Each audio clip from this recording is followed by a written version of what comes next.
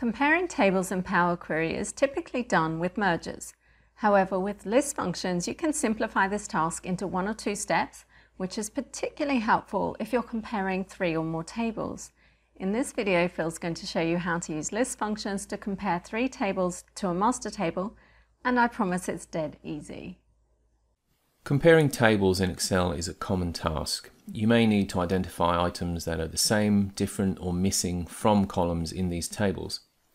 In Power Query, table columns are a special data type called lists, and you can compare these lists using table merges. But merging can only be done on 2 tables at a time. If you need to compare 3 or more tables, then using list functions is the way to do it. It does require some manual M-coding, and if the thought of that puts you off, it's not hard. The 3 examples I'll show you contain only 2 lines of code each and do what can take multiple lines using table merges or appends. Let's look at our source data. I've got 4 tables. The first contains the names of some imaginary staff members and an ID code assigned to them. And the other 3 tables show the names of staff that attended 3 different days of training that were arranged for them. My tasks are to work out which staff attended every day of training, attended at least 1 day of training, or attended no days. I've already loaded 3 of these tables into Power Query, so let's load the last one. I'll click into this table, I can right click and then get data from sheet, and then up here under close and load, click on the drop down, click on close and load to, and then choose only create connection. Let's jump back into the Power Query editor. So to work out who attended every day of training, I have to find out who appears in every table for training days 1, 2 and 3. If you were using table merges, then you do an inner join on the training 1 table and the training 2 table to return only matching rows. You then have to do another inner join on the result of the first join and the training 3 table. If you're eagle-eyed, you would notice that Agueda Johnson in the first row here of training 2 table is all in lowercase. So when you're doing those merges, those joins, you have to make them case insensitive. And to do that, you need to make them fuzzy joins. But you can do all of this in one line using the List.Intersect function. You're not sure what that is? Well, let me show you. First of all, let's create a new blank query. I'm going to call it function reference. And then up here in the formula bar, I'm just going to type equals #shared.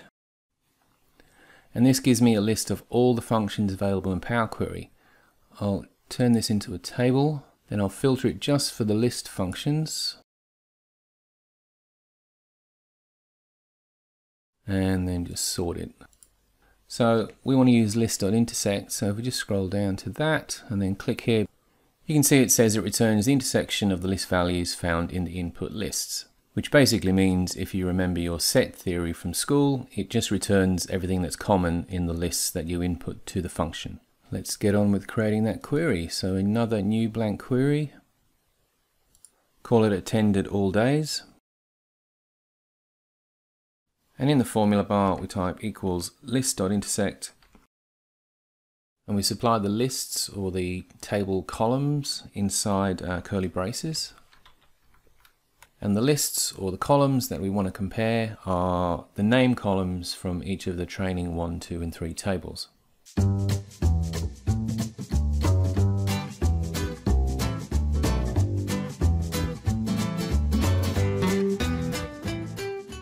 Now I want to make sure that this comparison is case insensitive, so I'll supply one more parameter, which is a comparer. Basically it just says to the function, make sure that you do your text comparisons case insensitive.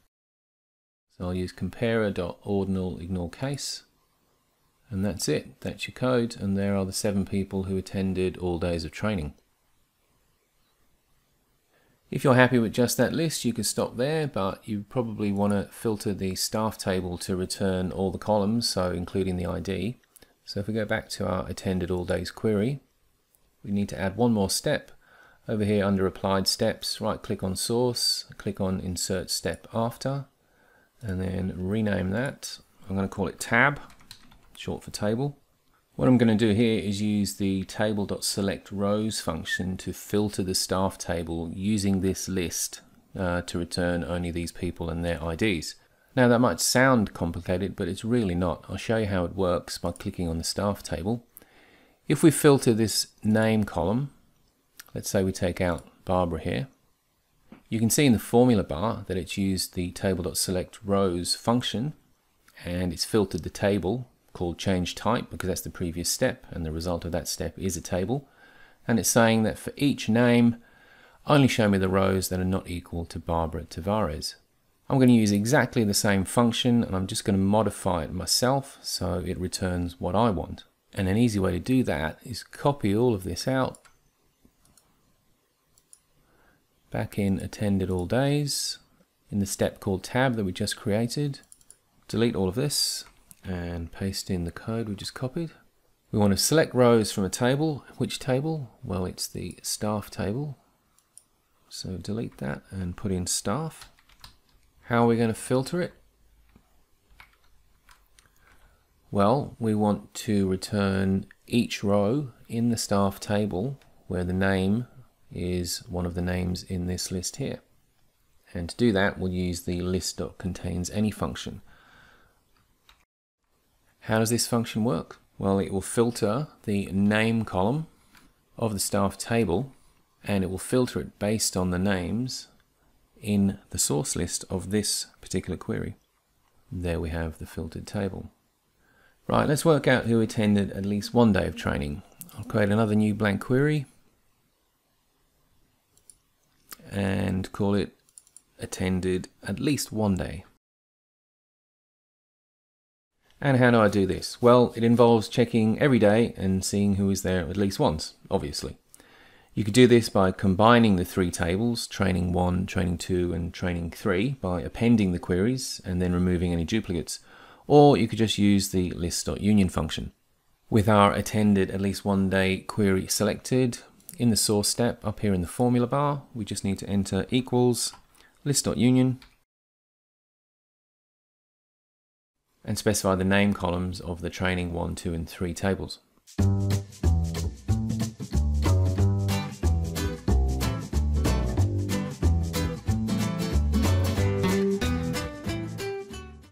And let's make this a case-insensitive comparison by specifying the ordinal ignore case comparer.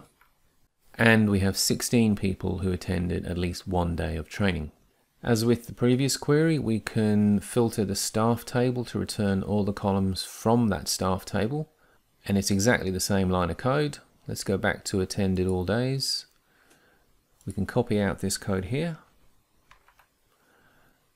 Back in our attended at least one day query, create a new step, rename it to tab, and paste in the code we just copied.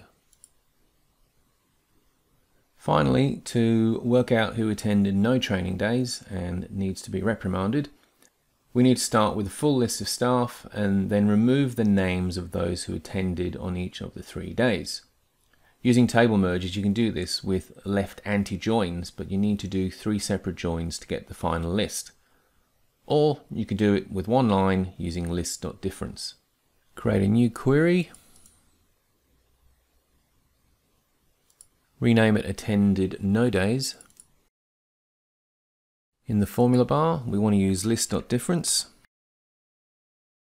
And I want to find the difference between the staff table and the list of the people who attended at least one day of training. Now we've just done that, so I can reuse the code for that query, which is using List.Union, giving us 3 people who attended no days of training. You can do a quick sanity check here, because if you add up the number of people who did no training, so 3, and those who did at least some training, which is 16, then you should get the same number as your total list of staff, which is 19, which is what we get. And as with the previous 2 queries, to filter the staff table and return all columns, we can use the same code. So just back here in the tab step, grab this code, copy. In attended no days, create a new step, rename it tab, and just paste in my code. And that's it. I've worked out all three of the things I want. I can now close and load these into Excel. Okay, I've shown you how to use list functions to compare lists and filter tables. And in the sample file that I've created and you can download, I've also included the queries that use merges and appends, so you can have a look at these and compare both methods. If you're not sure about learning M functions like List.Intersect, I'd really encourage you to read through the Microsoft function definitions and become familiar with them and try them out. Although I do have a programming background, I didn't wake up one day and suddenly know these M functions. I had to put the time in to learn them and see how they worked. Just like when you first started using Excel, you didn't know how to use VLOOKUP or SUMIF. So if you're at all hesitant about learning M functions, just dive in and give it a go. I hope you enjoyed learning about list functions. You can download the file for this lesson from the link here. And if you like this video, please give it the thumbs up and subscribe to our channel for more. And why not share it with your friends who might also find it useful. Thanks for watching.